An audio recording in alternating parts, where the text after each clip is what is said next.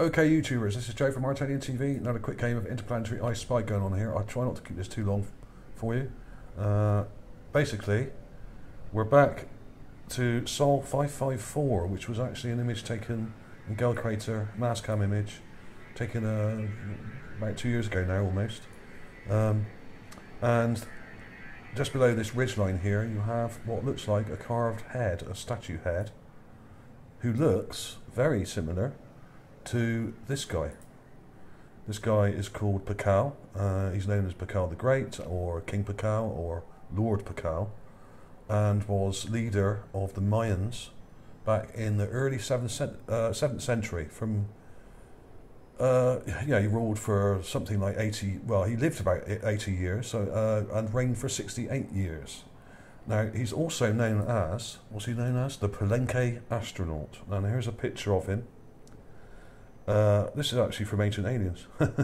And this carving shows him inside a flying machine with some complex controls that he's using, and they've actually made a mock-up of it here, and you can see him inside this thing.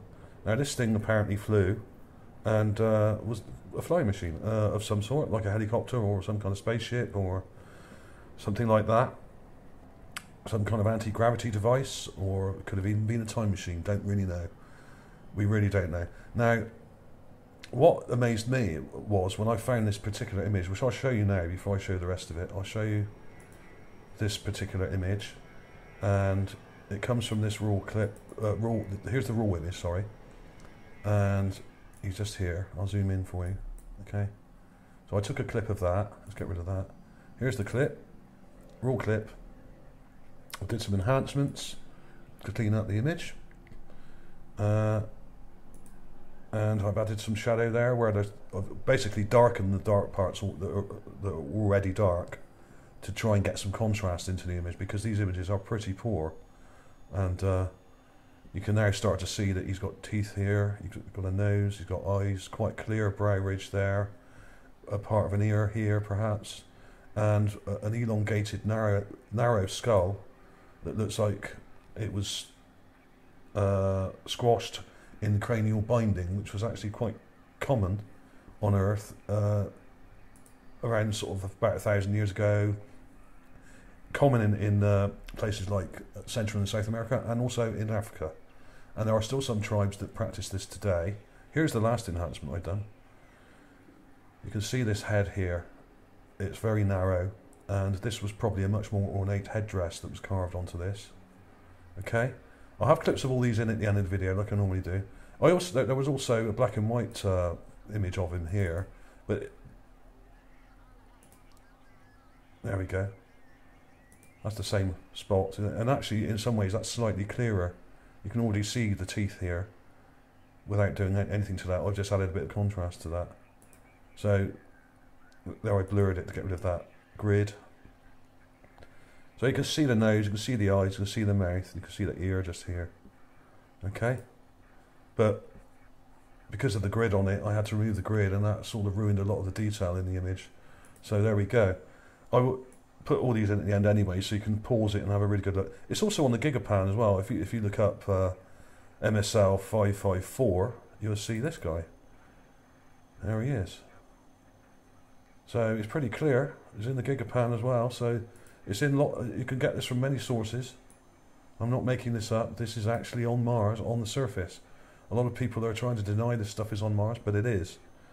Saying it isn't is basically admitting you're intellectually too immature to cope with the information you're seeing on the ground. And saying it's somewhere in the desert is just denying what's actually going on. And not only does he look like this guy, Lord Pakal here, but it looked very similar to this statue, which I found well over a year ago, about a year and a half ago now. This has been up on my YouTube for quite some time. Let's go back to the raw image there. Let's let that play through a little bit. There's the raw image. Very similar indeed. Look at the headdress. Look at the narrow skull. Similar facial detail, although this is more of a sort of flat face, this one, but this is damaged. This is a damaged carving, as most of these things are. They're broken and damaged and ruined, a lot of them, unfortunately. But there we go. That was pretty clear, that one, and looks extremely similar to Lord Pakal when you look at him here. The headdress is almost the same, the head shape is the same, the facial features are very similar.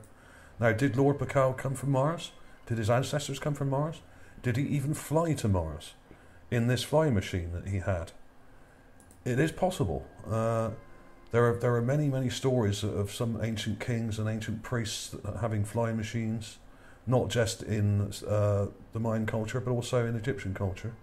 There are many glyphs of flying machines. There's the Abydos helicopter, of course. There's all sorts of relief carvings and depictions and pictures of flying machines in ancient art, going right back actually to cavemen and our ancient ancestors, which go right back to 40, 50,000 years ago. So whether these guys came from Earth and went to Mars, or they came from Mars and visited Earth, who knows? Perhaps they did both. And perhaps Pakal was one of these guys. Perhaps he was an actual ancient astronaut, as is suggested in the ancient alien theory. So there we go. Does this prove the ancient alien theory is correct? No. But it goes some way to actually bolster that theory, I think, because the similarities here are absolutely incredible. And I really cannot see how these cannot be related, because these carvings look so similar that in fact they look almost like they're done by the same person, which is impossible. Now, if they're not done by the same person, they must be depicting the same person or persons.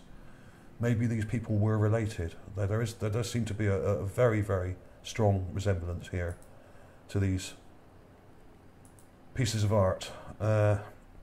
So there we go, folks. I'll have all the clips in a minute, so you can have a really good close-up look and pause the image and do what you like. Thanks for watching, everybody.